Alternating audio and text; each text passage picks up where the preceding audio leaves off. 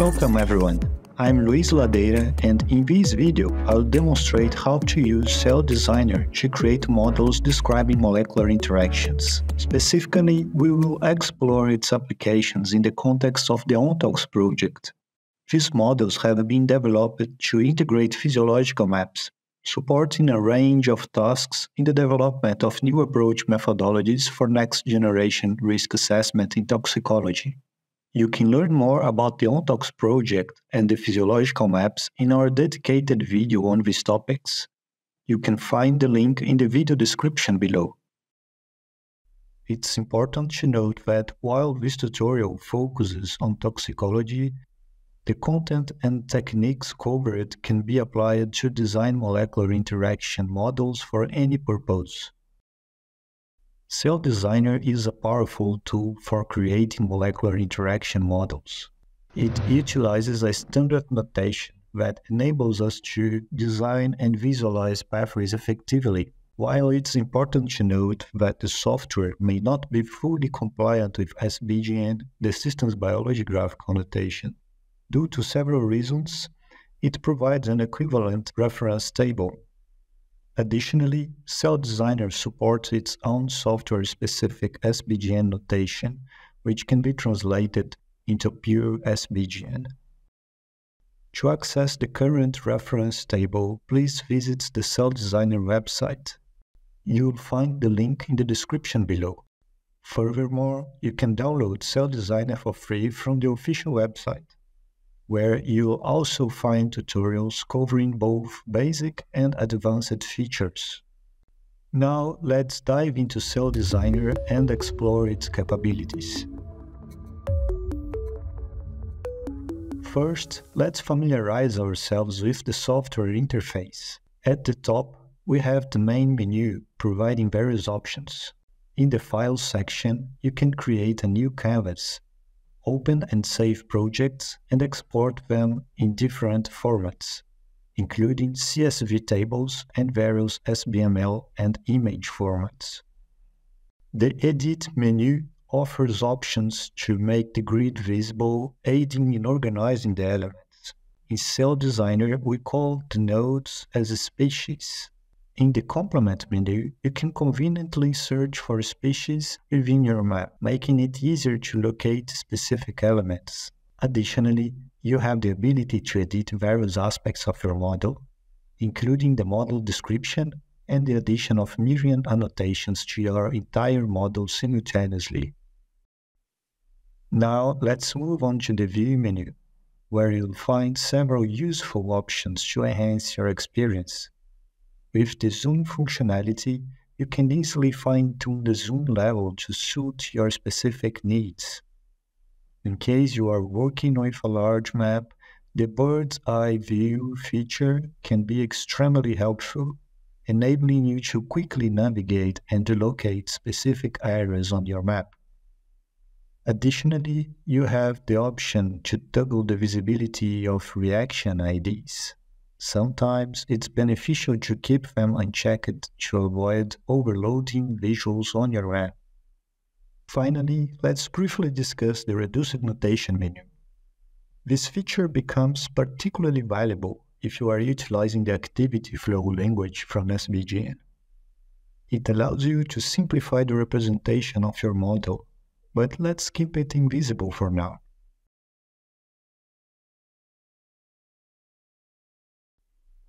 The Database menu allows you to import models from external databases, and the Layout menu helps you automatically reorganize your map using different algorithms. Additionally, the Simulation menu connects you to the Copasi software for dynamic model simulation. Within the Preference menu, you have the power to modify different aspects of your visualizations. For instance, you can adjust the font style and size of the text displayed on your map, ensuring optimal readability. Additionally, you can fine-tune the settings for each graphical element, creating a standardized appearance for all the components you incorporate into your diagrams. Once you set a specific color for a protein or any other element, New elements of the same time will adopt this new color while retaining the default colors for our components. Within the second menu, you'll find a collection of handy shortcuts providing quick access to key functions we discussed in the top menu. These shortcuts include creating a new project, opening, saving, and printing your work. Additionally, there is an undo button to reverse any recent changes, as well as options for cutting, copying, pasting, and snapping elements into place. Now let's focus on the species menu. Here you can find various systems biology species, including proteins, genes, RNAs, compounds, phenotypes, and even unknown elements. Furthermore, there's a possibility for designing complex formations and representing complexes, along with a degradation option. The next menu is for reactions and edges. It represents the connections between nodes in your network. Reactions can be represented by state transitions, catalysis reactions, and more. We also have different types of edges to denote associations, dissociations, and other interactions. The first menu option is the state transition edge, which includes a process glyph from the process description language of the systems biology graphical notation. This process is represented by a white square at the center of the edge. You can find this in our edge options in this menu as well. Additionally, we have various representations for reactions such as unknown transition, transcription, translation, transport, association, dissociation, and truncation. Also, there are options that allow us to add reactants and products to a reaction. Moving on, let's check the reaction menu. This menu is specifically designed to represent different types of reactions that we can draw within our graphical representation of molecular interactions. The first option is catalysis, which connects the reaction edge to the process glyph. Additionally, we have options for unknown catalysis, inhibition, unknown inhibition, physical stimulation, modulation, and trigger. These edges are used to connect species that modulate a process to a specific reaction. In the subsequent menu, we encounter Boolean logic gates, which are associated with logical operators such as AND, OR, and NOT. These gates allow us to incorporate logical functions into our model, adding another layer of complexity and accuracy. The next menu focuses on compartments, which are essential for representing distinct spaces within our model. For example, we can create compartments to represent subcellular compartments, organelles, extracellular spaces like the extracellular matrix, or even clusters within our network. Compartments provide a means to organize reactions and within defined spaces.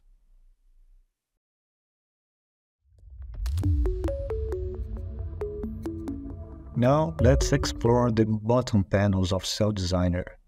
The left panel contains tables that display information about various components of our model, including species, reactions, compartments, and our parameters or function rules that we've incorporated. These tables can be exported for further analysis using different software tools, allowing for comprehensive investigation and exploration of our model. In the right panel, we find two different tabs. The first tab is dedicated to nodes, and the second tab is specifically designed for including Miriam annotations. Miriam stands for Minimum Information Required in the Annotation of Models and provides a standardized method for annotating our models using persistent identifiers from a diverse list of databases.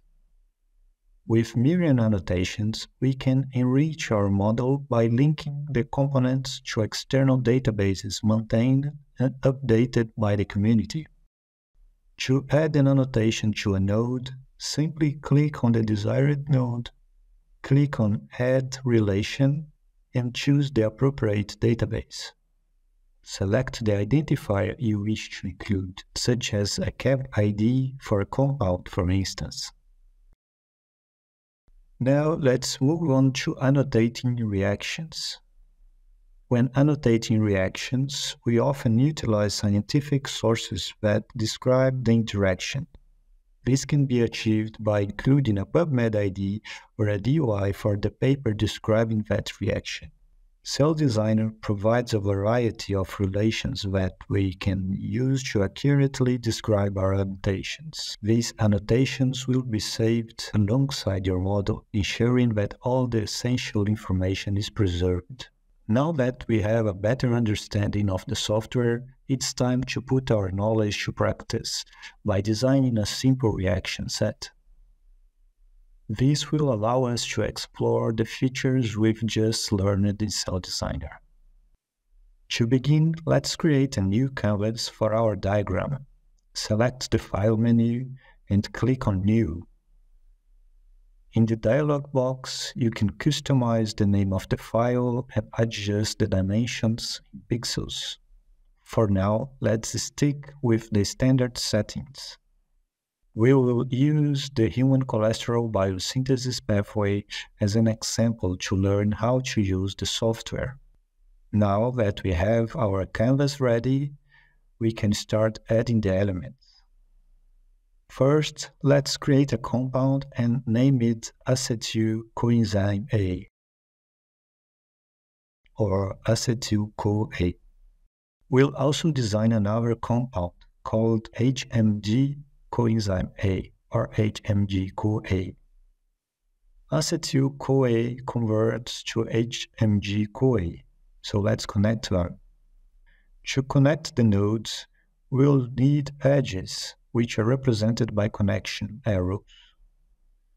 Similar to nodes, we have a wide range of edges types available. For simplicity, let's focus on the state transition and the catalysis reaction for now.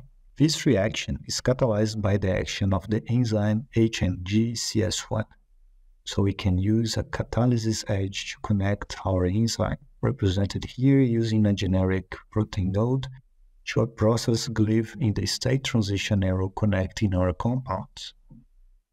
This represents the first step in the cholesterol biosynthesis pathway. In order to complete this reaction, we need to include another reactant. We'll add the second compound, acetoacetyl coenzyme A, as a reactant in the reaction. This completes the representation of the state transition catalyzed by 8-MG-CS1. It is important to annotate our connections with persistent identifiers, which help us trace back the origin of the information we used. By properly annotating the connection, we ensure accuracy and reliability in our model. For this, we can use a rare ID for this specific reaction and annotate it in the Myriad tab.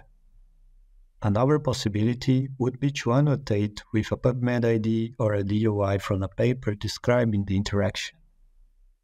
Now that we have our first reaction done and annotated, let's save our file.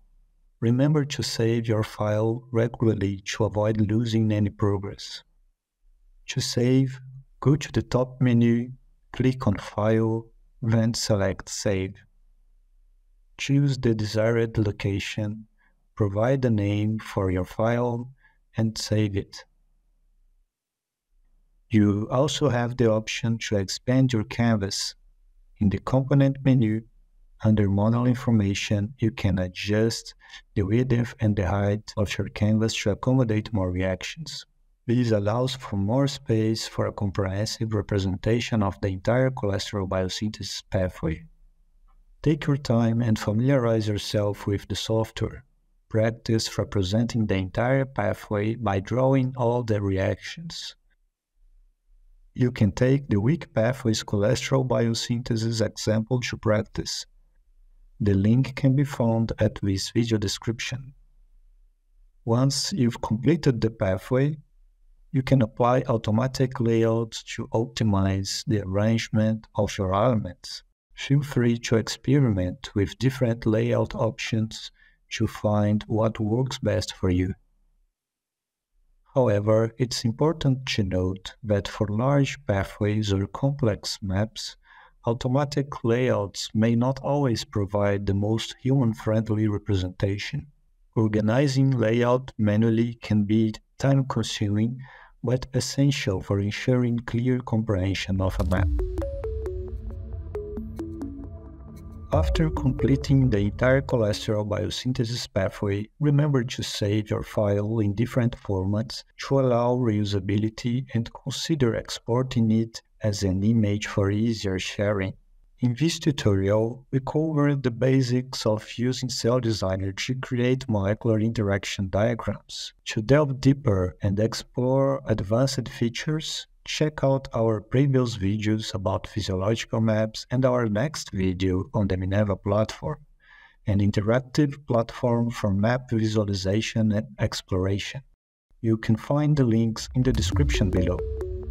Thank you for joining us in this introductory Celldesigner tutorial.